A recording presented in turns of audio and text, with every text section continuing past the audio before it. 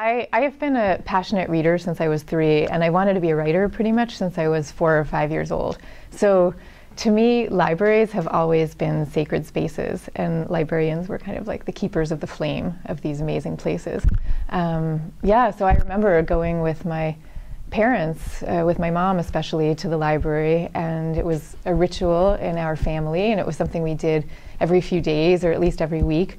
And for me, it was kind of a highlight of the week. I remember the rows of books in the library, and I remember being able to kind of wander through these rows as if they were paths through a wood, because it was like there were fantastic discoveries on either side of you in these paths. So libraries were the place that made these things happen for me. It used to be that I did all of my writing in a local cafe, but recently we moved to a new town, and our town has an absolutely beautiful, spectacular library.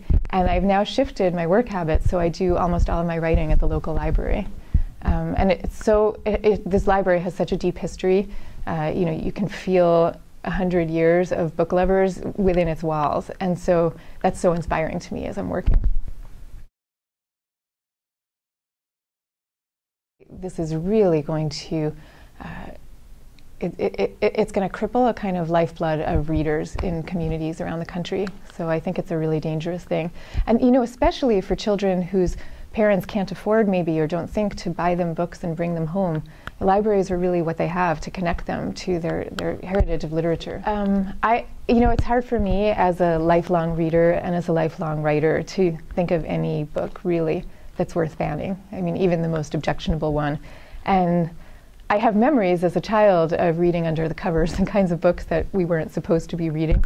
And I think that those played every bit as fundamental a role in who I became as the books that were smiled on by the grown-ups. I do have another book up my sleeve, but at the same time that I'm going to be writing that book, I expect that I'm going to be advocating for and advancing and talking about the ideas that are in Quiet, probably for the rest of my life. Because for me, it's not only a book, but it's also a mission and a view of the world.